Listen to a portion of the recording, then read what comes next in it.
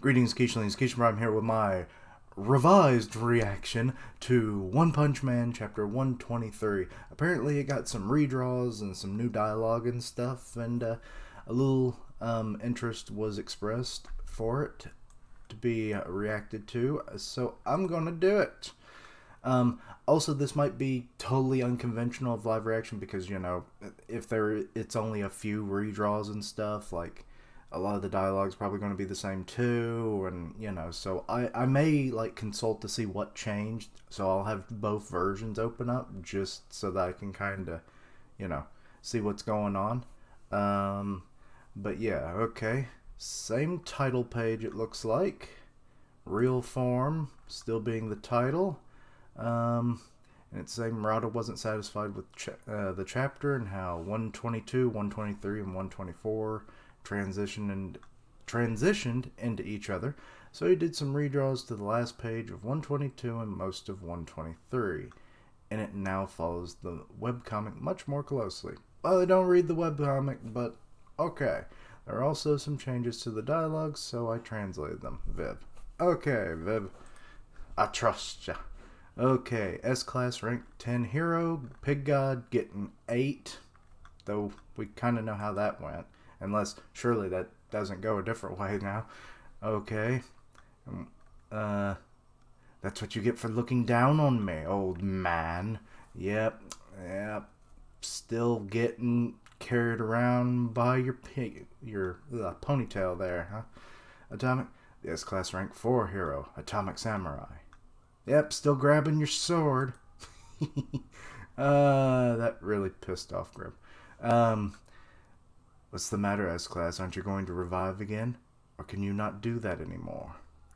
The S-Class rank 8 hero, Zombie Man. Yep, still the hole in the torso.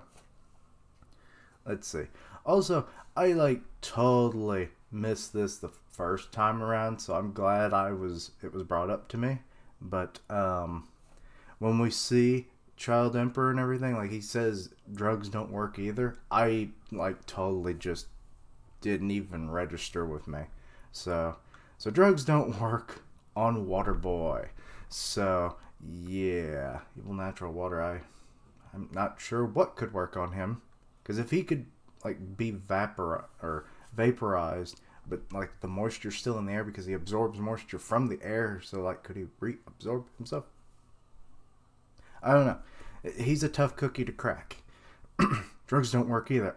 I'm a genius prodigy. Oh wait, I haven't read that or my arms are almost all used up.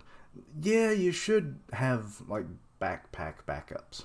Let's see. Now's the time to come up with an idea that'll turn things around. Come on, think. There's something that has to work. I'm a genius prodigy. Oh, my sugar levels are running low. Well, let's hope you're not a diabetic. I'm sure that's just to boost, you know, because non-diabetics will be like, oh, I think my sugar levels are low. My focus is kind of waning. Because I even do that. And I'm probably borderline diabetic. Runs in the family. Let's see here. The S-Class rank 5 hero, Child Emperor. And here's Purry, S-Class rank 17 hero. Don't give up. Believe in the power of love. If I keep deluding myself, I should be able to recover to the point where I can walk again. Angel deep breaths. Purry prisoner. And here comes Funhouse Mirror time with a my mask. Keep that ugly face away from me. You dumbass. Stay away, you ugly monster. I said in the podcast for this chapter that what if he has a creepy ass backstory, or at least it's creepy to him that he was, and it's very normal because I'm sure it's happened before, but a my mask being a my mask, as a child he got lost in a fun house, and you know how they have those room of mirrors and stuff where you just see it's a maze of mirrors and you have to find your way out, but it gets confusing. What if he saw an ugly attendant that was trying to, you know, get him out because his mom lost him through the fun house or something, and it was oh no, my child, he's lost in there, and it's don't worry, ma'am, I'll get him. And then he's ugly as sin, And then My Mask, he's like, what's all these ugly people doing around me? Stay away! You know, kind of deal. And maybe that's where, you know, because we know that Fear Ugly does, like, psychological warfare as well. So I'm wondering if that, like, he triggered it, and then that's what a My Mask is saying. He's remembering that, but he's replacing, like, that attendant, at least in my weird backstory, with Fear Ugly. Anyway. The A-class rank 1 hero, handsomely masked Sweet Mask. I'll just say you're My Mask. It's easier to say. A-class rank 2,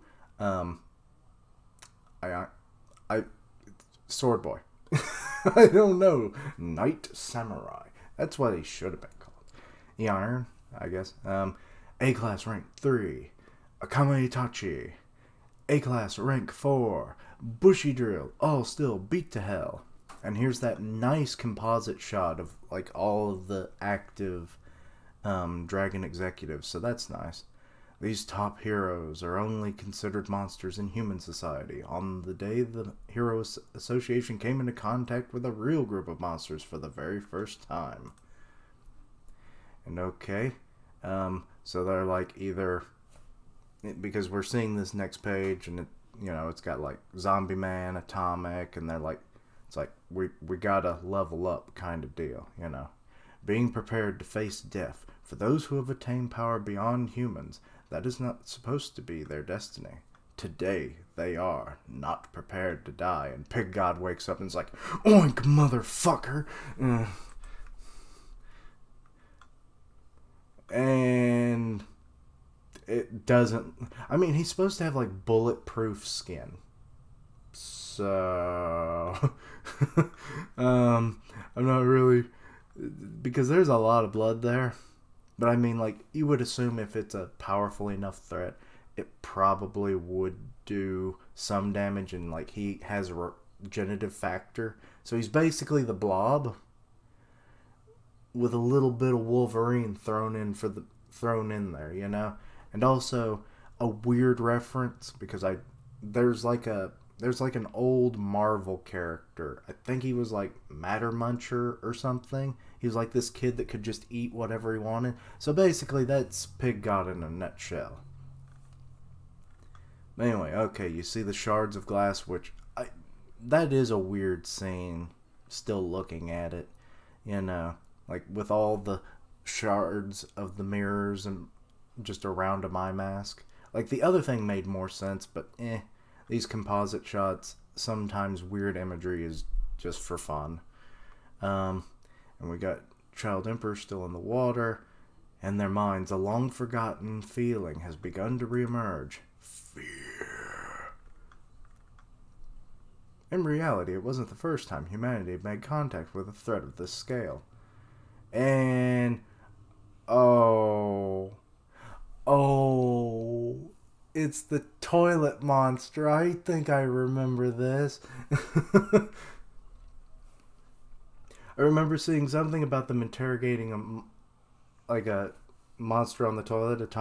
Or not Atomic. A Saitama and Flashy Flash. But as long as he remained indifferent about narrating his combat service, no one would have any way of knowing. Okay. And there's the... I always forget this dude's name, but he's like the big nose guy of the Hero Association. Excuse me. In the Hero Association, there's also no one amongst the officers who expected very strong monsters would make the S-class heroes struggle.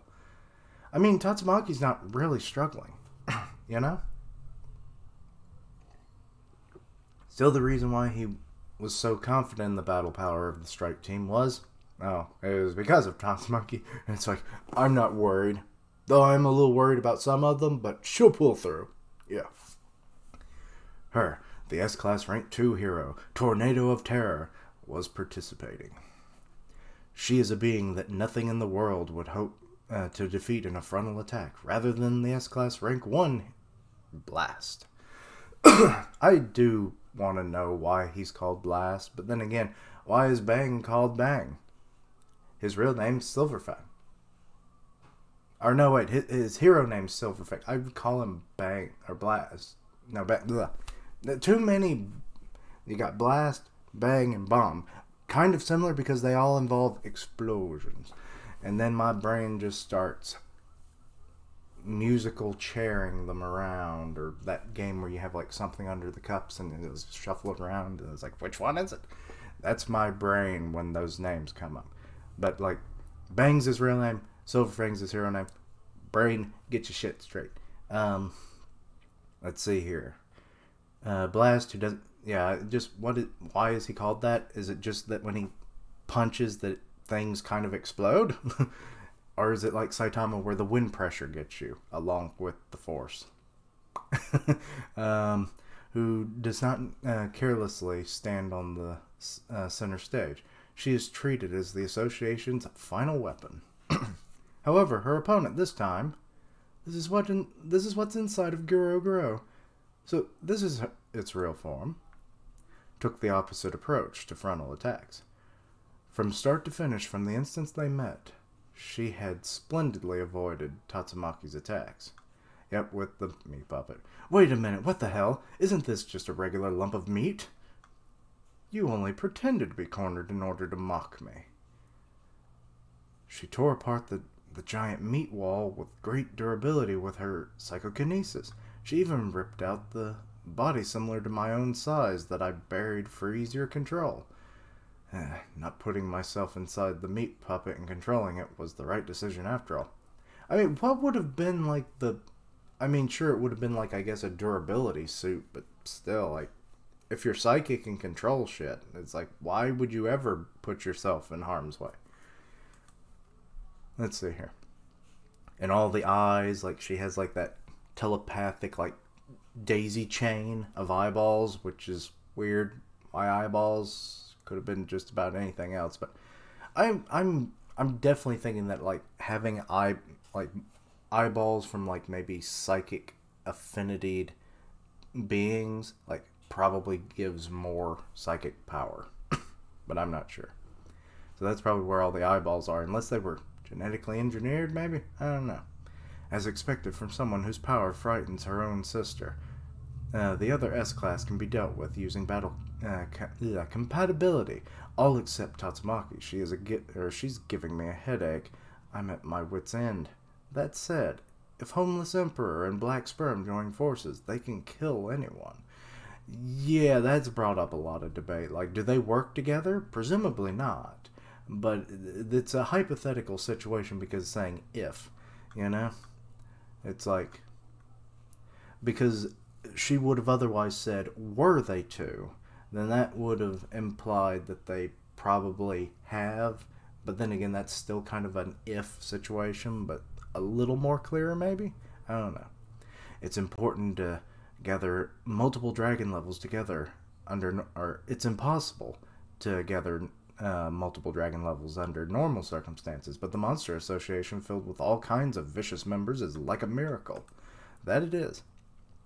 First, I will wait for the cadres to eliminate their target heroes. Then I will instruct them with telepathy to corner and surround this woman, while I observe the whole thing from even deeper underground. How deep...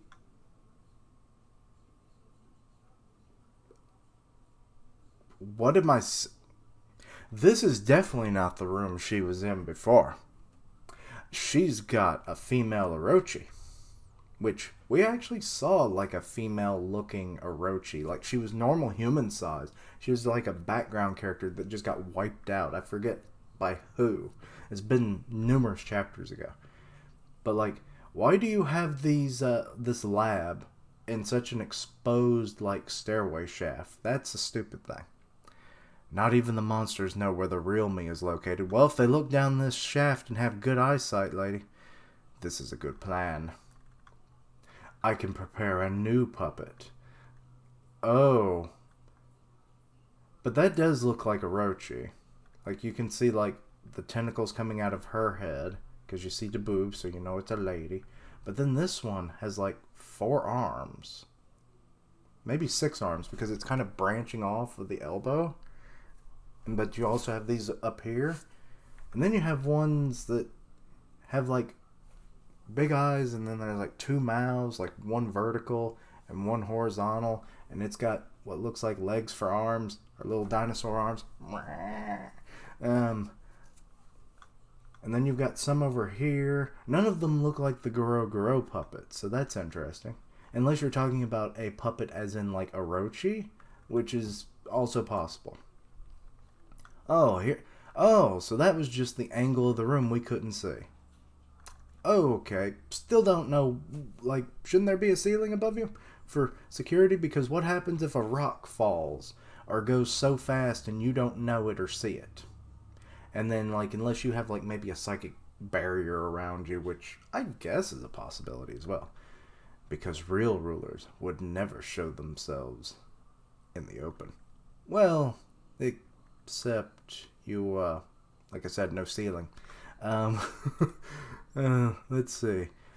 A lot of this doesn't seem different. All of humanity will fear this new unknown ruler. Everything will be in the palm of my hand. I will enjoy watching humanity slowly perish. Yeah, I think some of this dialogue is new. Because I remember this glass scene, and I think I remember this with where you see more of the couch and everything. But I'm not sure. But I don't remember this whole talk about, like, the perishing of humanity. Before that, Tatsumaki, you'll be the first one to die. Also her, my eyes have light up and I'm ominous as all hell moment. And here's Tatsumaki finally sensing. It's like, there you are. Ah, there you are. Found you, bitch. It's like, found you? She found me? No, that can't be. Oh no, she's going to kill me. No, she's going to hold me down and do naughty things. How is that possible? I'm 1500 meters. 15 meters wouldn't have been nothing at all. 1500 meters underground. You were probably 1500 meters underground when Tatsumaki is right now. Anyway, even I had to set up several relay points along, or just so my telepathic waves can cover this distance. How could she have discovered my location? It's because she's Tatsumaki and too powerful. No. Okay, well that's a nice boob shot. I don't think we got this panel here. It even looks like it's in a different shading than the original, so that's good. But I do remember this, like, Tatsumaki's eyes, like, looming over. It's like, I see you. I'm coming to get you. She's looking right at me. And there's the meat puppet. We saw that scene before. Was she able to sense the distant location of the signal source from the tiny amount of psychic wave or telepathic waves coming out of my Gyoro Gyoro puppet? Crap. What does Gyoro Gyoro mean? I need to look that up, because, like, there's a reason you called your puppet that. Stop hiding all the time. And she's like doing her little thing. Come out and join the party. And going all the way down, and then here goes Gyoro Gyoro with her, you know, weird, like, she's being pulled up to the ceiling. Though she's not being pulled up to the ceiling, so it's kind of weird, you know, but she drops her glass. I'm being restrained. She's making a move. Boobs! There's so many boobs. I like it. I like it a lot. Cadres, anyone will do. Can someone distract Tatsumaki for me? And this is when she'll mention Rover. Oh, right. Where's Rover? Rover should be free to move, and should be able to get here immediately. Yeah, people were like, I forget exactly how it was stated, but, like, the thing about, like, the relationship between Rover and everything, it was like, but at the time, Rover wasn't fighting anybody, so that's why I was like, it's like, sure, I never set him up to fight anyone, so, yes, come save me, boy, come save me. Maximum telepathy output. Overgrown Rover, hurry up and immobilize. Go get Tatsumaki, and here's the lightning blast from his attack, and this looks about the same. It's still awesome. They're fleeing from the blast, but oh wait, that wasn't. Oh, that got retconned. I want it to go back. So here. Yeah, they got retconned. She doesn't have the barrier up. So they're just evading it this time. Well, damn. That was a cool feat for Fubuki, and you just kind of took it away. But then that probably brings up hope that probably 124 will have some redraws and stuff. And if anyone wants me to react to that, please let me know. But yeah. Also, I think this chapter was 2 pages longer than the original. Yeah. And heck, that was with the fact that the original had like that full spread of what all the covers look like in like poster form. So this one definitely had a few more things added to it. Also, I need to look. Yeah, we didn't get the pig god information either, did we? Yeah, it like almost immediately started off with talking about like the different S classes and like how they, you know, come to fear and everything. So yeah, that got taken out. Well, dang. That sucked. I rather liked that because it gave hype to Pig God. Because like, and it gave some explanation to why he is the way he is, kind of. You know? Or how he's able to fight anyway. So that's a little disappointing. You know? But, you know, it's fine, I suppose.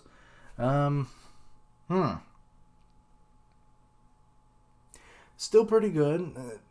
Some of the dialogue, you know, was changed and everything. Some of the additional panels were nice. The obvious one being like the research lab down there in that 1,500 meter stairway. Why a stairway? I'm still not getting over that. But yeah. Huh. Interesting. But anyway, depending if Fubuki doesn't get totally retconned in what she's able to do in the next couple of chapters, I'm hoping not, because I actually have a Fubuki power-up video on the way, and it's sad that she wasn't defending, but I guess sometimes the awesome things have to come later, but I don't know. But anyway, I've rambled on long enough. I mean, most of it seemingly was the same, so... but still enjoyable. I enjoyed reading it just as much, if not more, than I did the first time, other than that slight bit of Pig God missing. But it seemed like everything else probably was there, so... But anyway, let me know what you thought of the revised version and everything, and all that good stuff, and yeah. Anyway, follow me on all my social medias because I stream on Twitch, which then I upload to YouTube. I tweet out when stuff goes live and when things are posted on the channel so that you're always in the know. Join the Discord. I'm part of a couple podcasts, the One Punch Man podcast and the Weekly Manga podcast that I co-host with Griever, and the One Punch podcast is on Grim Reaper's channel, so go check out their channels. And yeah, check out my other stuff, see what you like, let me know what you want to see in the future, and yeah. Anyway, thank you for watching, like, comment, and subscribe, and until next time, Keishlings, revise!